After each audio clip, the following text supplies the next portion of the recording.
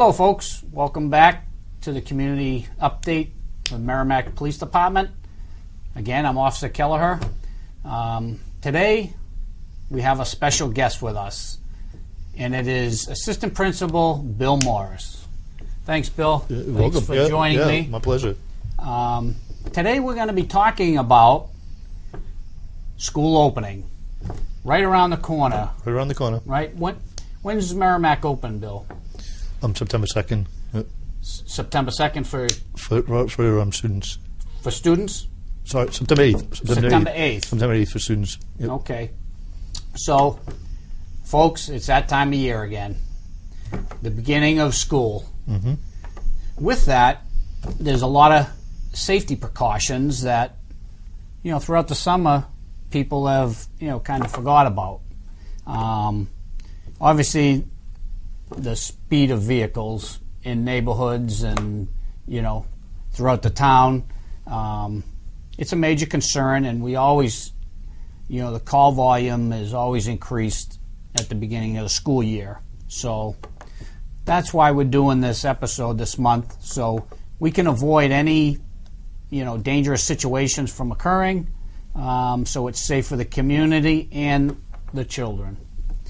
So let's talk about some of the concerns that, as police, obviously the safety and welfare of the children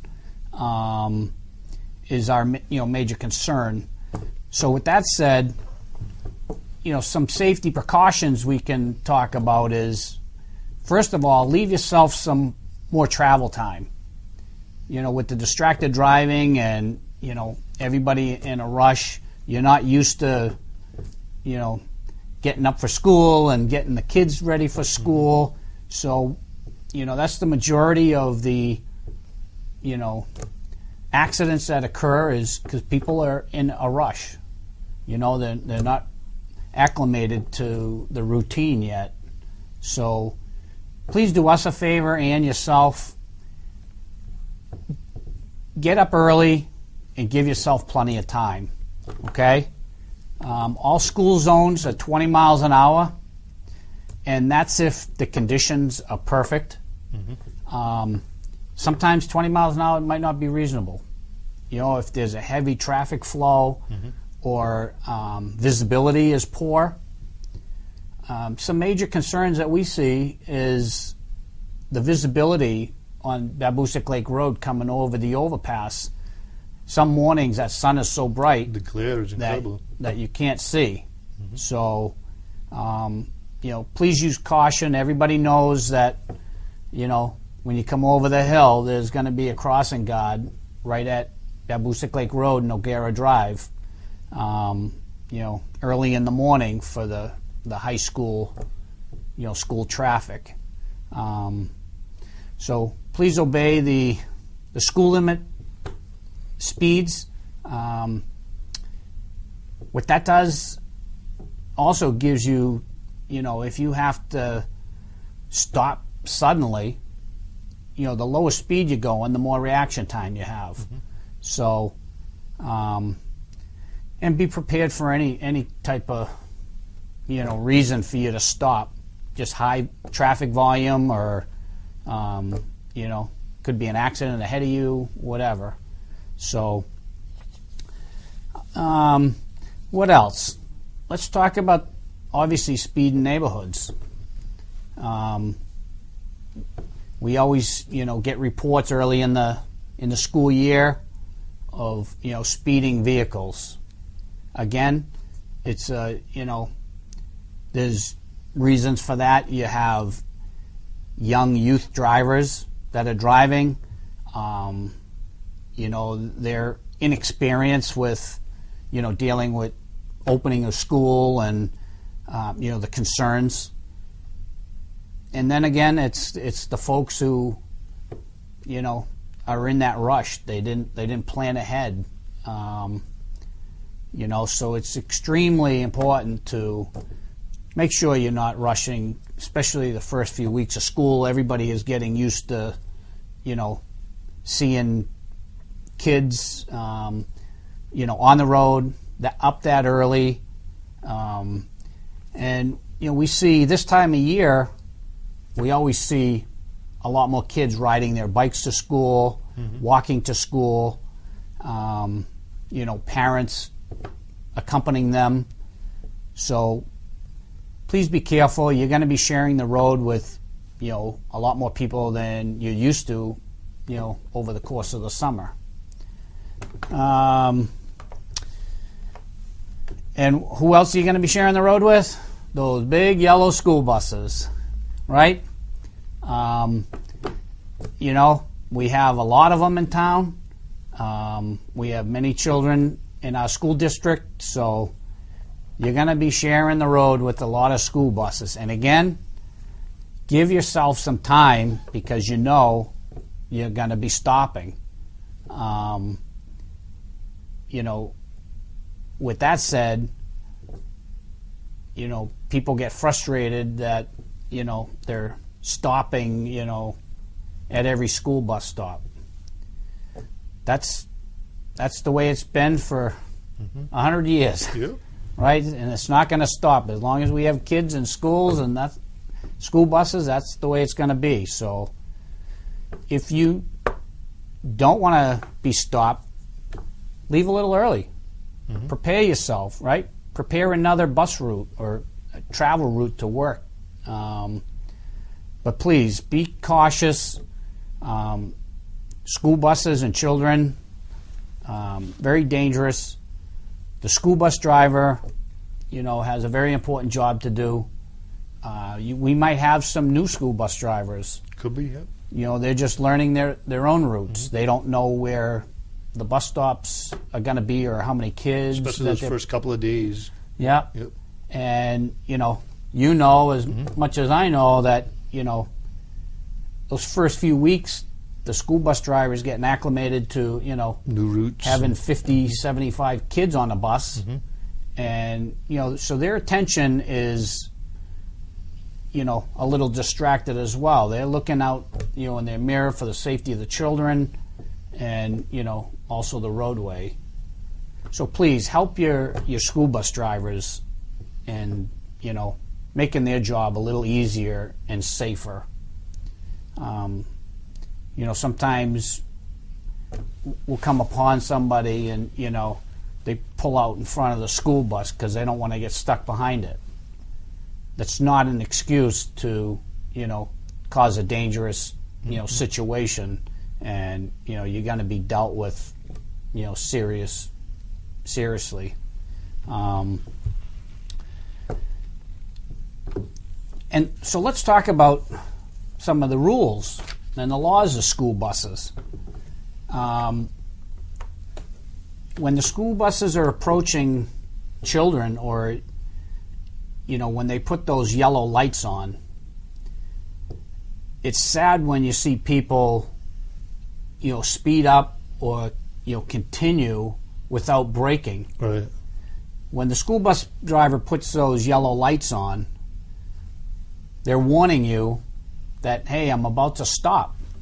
So do yourself a favor, help them out, and help yourself out by slowing down and stopping for them, so they can pick up the children safely and make it more, or speed up the process, because they can't put their red lights on if there's traffic still passing them. And let's talk about the law. If you do pass a school bus with the red lights on, you will be going into the court and visiting with the judge. Okay? It's a serious offense, and there's no fine for that. You must appear. You must come in and speak to the judge. And I don't think anybody wants to go in there and try to defend themselves why they ran through a school bus red lights on. So please, help the bus driver out, keep everybody safe, just stop. When you see the yellow lights on, come to a stop. If the bus passes you, you may proceed, but it just helps the bus driver, be able to stop. without having to, watch traffic and watch the children on the side of the road. So knowing when to stop. We have some problem issues in Merrimack that we've dealt with over the years. And one of the laws is you have to stop within 25 feet, either in front or in the rear. It's just a safety zone for the kids. And if everybody knows on Daniel Webster Highway, up at Society Hill, the north end of town, Society Hill has many children that are in the Merrimack Public Schools. So right at the entrance is a bus stop. And at the same time, it's an intersection. There's a set of traffic lights there. Let me tell everybody, school buses, they trump traffic lights, okay?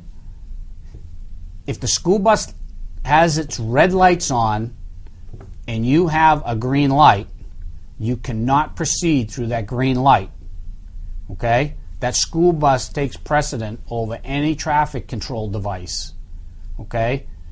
Many times, and we do it every year, especially more towards the beginning of the year, we will have some traffic enforcement up at that intersection because it's dangerous.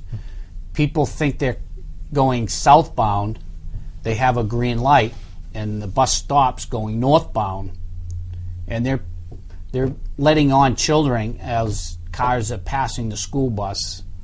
It is a violation, and you will be ticketed. So anytime you see a school bus with its red lights on and they're on a road, you must stop. Even if you have a green light, you must stop.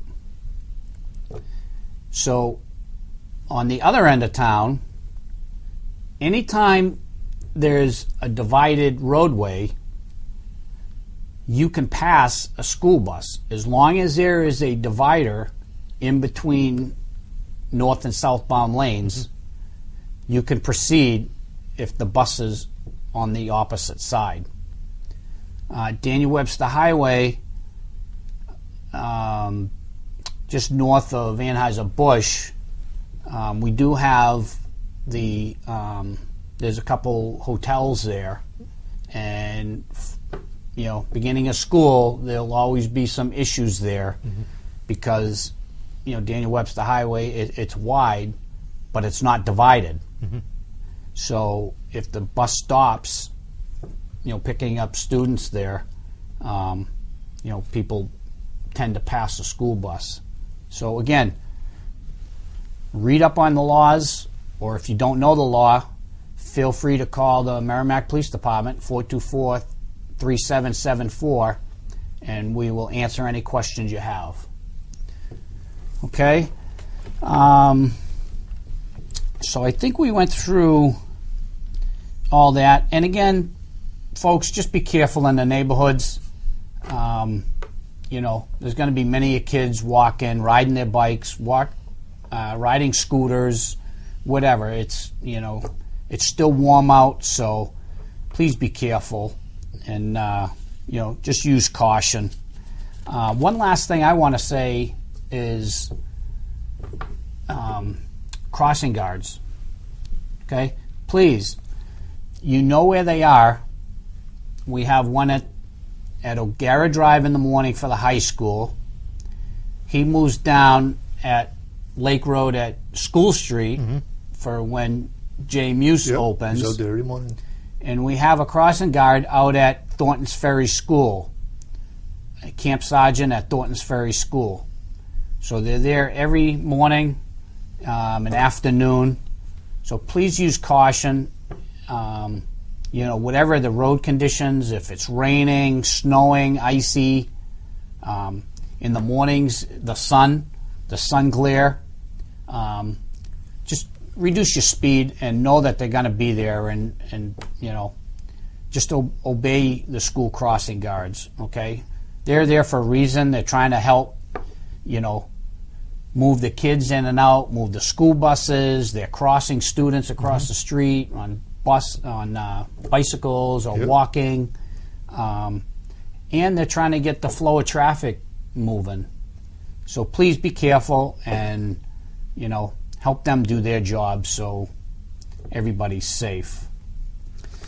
So now let's talk about some issues, Bill, at J Muse. You know, we've had some different traffic patterns over the years there, you know, due to some high volume of, you know, parent drop-off and stuff. So, so first of all, you want to talk about J Muse or any important dates or anything? We're very excited for the start of the school year, and we always begin with a meet and greet for our 5th graders and their parents, and that will be September 3rd, Thursday night, from 6 to 7 p.m. All of our 5th grade parents and their children, 5th graders, will come into the school, and they will go to the Smith Gym, and there will be a welcoming from Principal McGill and myself, and then students will be sent off with their classroom teachers, and they'll visit the classrooms, and parents and students will meet the teacher, and it's a great beginning of the year. And then and that's a nice preparation, and then students will have the long weekend and begin the following Tuesday, the day after Labor Day on the 8th. And then on September 30th, we will have an open house for just 6th grade students and their parents. 6th graders have been in the school for a year, so they're a bit more familiar, but they'll come in on the 30th of September from 6 to 7. On that night, parents and students will go directly to their classes, and Mrs. McGill and I will be available, but students will go right on up and see their teachers. So we know all of our teachers many of them have been in training, they've been planning. The school is it's shining beautifully, and we're just very excited for the students to come. That would be nice. A good little transition into the upper elementary. Well, yeah, we find that it lowers a lot of anxieties for children with the first transition in the district, and so this way the students have seen their classroom before they start for the year, and they've met their teacher, and so haven't their parents, and I think people really like that. Very good. You want to tell maybe we have some new parents. They decide to, you know, bring their kids to school instead of being on the school bus. So you want to just tell them about, you know, what they need to know? Absolutely. Where to go? Most of the students do ride the buses, but we do have some families that need to drop children off. And so what we ask is that no students are dropped off before 8:10 when staff are on duty. And so parents... That was 8:10? 8:10, yep, 8:10 in the morning.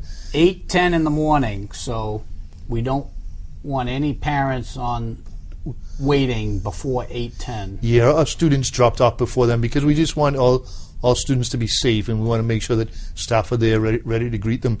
And so for our traffic pattern now is any children being dropped off, we ask that parents drive up McElwain, and depending on the direction, they're either going to take the first or the second turn onto the church parking lot. It's the lane that's closest to the fence, and so the parents will turn on, and they'll drive all the ways up to the all the ways up almost through the parking lot, and they'll begin lining up. And what we do ask is that maybe the first 6 to 8 cars that arrive, if they go through onto School Street and begin lining up along the school building, just the first 6 to 8 cars. That gives us a little bit more room at the other end to help eliminate cars backing up onto McElwain. And then at 8:10, teachers will come out to accept students. The first 6 to 8 cars that are out there will be those students will be those cars will be emptied of the students. The students will head on in, and then we'll begin taking the cars at the crosswalk. The first 4 to 5 cars will empty out. We ask parents to have students sit on the passenger side, so students exit on the passenger side, and then parents will drive up and turn left onto School, and then continue down onto Bishop and take that left onto Bishop. And so that's the traffic pattern that we have. Yeah, makes sense, right? Yep. You don't want kids getting out from the driver's side, then cutting in front of other cars, and so if they're on the passenger side, as they pull up, they just get out of the vehicle. And we have lots of staff out there in the morning to guide the students across the crosswalk and on into the building. And I'll probably be out there myself. Yep, you usually are. And I'll, help things run smooth and safe and. And we anticipate the first couple of days, students will just need that assistance just because it's so new for half the students. Yeah. You just talk about a little bit about the schedule for the upper elementary, like what time school starts. So this would be a reminder for our 6th graders who are returning and our 5th graders who are coming for the first time. So our school day is from 8:10 to 3:25, and so we begin about 15 minutes later than the K-4 elementary schools, and we end about 15 minutes later on the other end. So our students have 120 minutes of English language arts during the day, and 60 minutes of math, an additional 15 minutes of math fact practice, and students have a 45-minute unified arts period each day. And at the upper elementary school, students have PE, art, music, world language, and computers. And so world language is either a half a year of French or a half a year of Spanish. And for music, we have a full instrumental music program. Miss Aranita is our band teacher. And so students who have instrumental music lessons, those occur during when their class is scheduled for music. And so when it's music time, students that are learning an instrument will see Miss Aranita, and students that will who are not taking an instrument will see Mr. Moore for general music. Very good. Let's talk a little bit about the drop-off and pick-up, like in the afternoon. Yeah, pick-up in the afternoon. Yep. So we have, again, most students take the bus. For those students that are not taking the bus, if parents are picking them up, they would be considered a walker. We call them walkers. And students must come in we must have a note on file, either daily or even a note for the whole year. And then students are placed on a walker list. And at the end of the day, any students that are on the walker list are called down to our all-purpose room. And we've got plenty of staff in there to check off all the students that are supposed to be leaving as walkers. And the staff walk the students out and then across the crosswalk, and parents are waiting on the other side of the crosswalk to accept their children. And so and that takes a little time. We begin, we call the walkers usually first, but it takes a little time to check off, but they do all come out and we guide them across. There are some students who are who actually walk home to the library, and those students would follow the same process. In addition, any student riding a bike, they need to be checked off as well. And students who are riding a bike have to have a helmet, or else we can't dismiss them with their bikes. Very good. All right, bike safety. Yep, very important. And it's the law. Anyone under 16 must have a helmet on. So the Master Cole Elementary, where does their buses and parents drop off? That's a great question. So Master Cole Elementary School, their students are picked up. Their students are dropped off and picked up on O'Gara. They have their own parking lot on O'Gara. And so any parents who have children attending Master Cole Elementary School would bring their children to O'Gara in the morning to the school's parking lot on that side.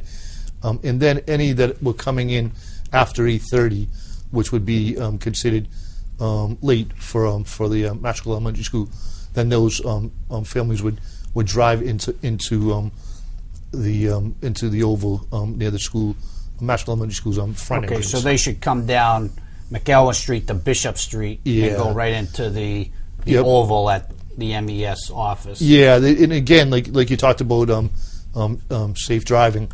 Our arrival would still be continuing until 8:40. Yeah. So as they're coming up Bishop Street, there could be cars coming towards Bishop Street from the upper elementary schools drop off. So, folks, anybody that has kids going to the elementary school, please be aware of your drop off and pickup because it is different from JMU's. I want to talk about the high school. The high school, we have many different situations up there. Again, we have student drivers, inexperienced student drivers. We have some older student drivers. We have teachers. We have parents dropping off, and we have school buses. So please, if you have anybody or you have any business going to the high school during, opening a school or ending a school, again, please use caution. There's many parking lots on either side. And like I said, there's so much experience, different levels of experience in that area. It is a safety concern. So please, use caution. School will be opening August 8th in Merrimack for all the school district, correct? September 8th, yep. Yeah. Yep. So, be ready, be prepared. Folks who don't take the initiative and get up a little early, start your, pre-planning for your, travel routes. Maybe you have to drop one kid off at elementary, another kid off at middle school. Mm-hmm.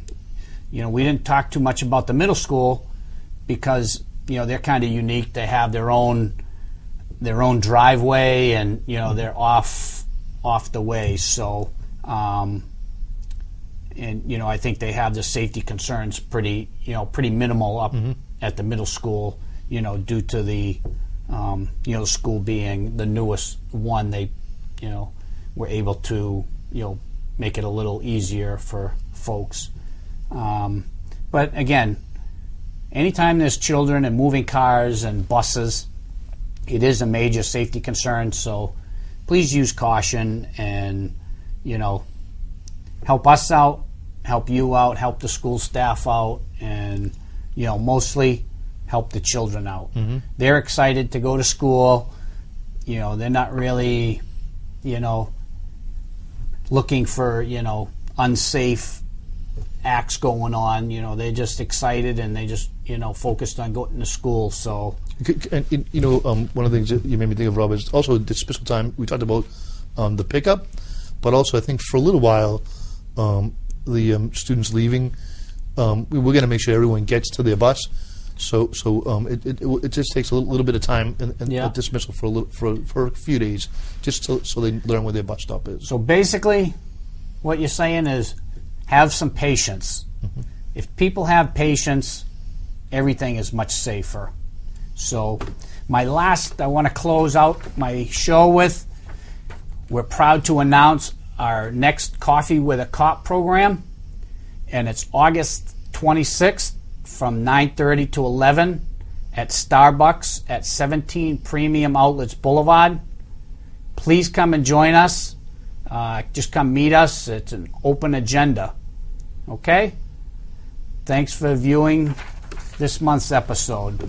Thank you.